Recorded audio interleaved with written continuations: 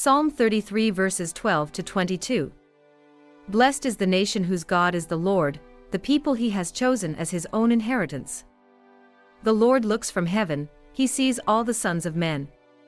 From the place of his dwelling he looks on all the inhabitants of the earth. He fashions their hearts individually, he considers all their works. No king is saved by the multitude of an army, a mighty man is not delivered by great strength. A horse is a vain hope for safety, neither shall it deliver any by its great strength. Behold, the eye of the Lord is on those who fear him, on those who hope in his mercy, to deliver their soul from death, and to keep them alive in famine. Our soul waits for the Lord, he is our help and shield. For our heart shall rejoice in him, because we have trusted in his holy name. Let your mercy, O Lord, be upon us, just as we hope in you. Psalm 33 verses 12 to 22.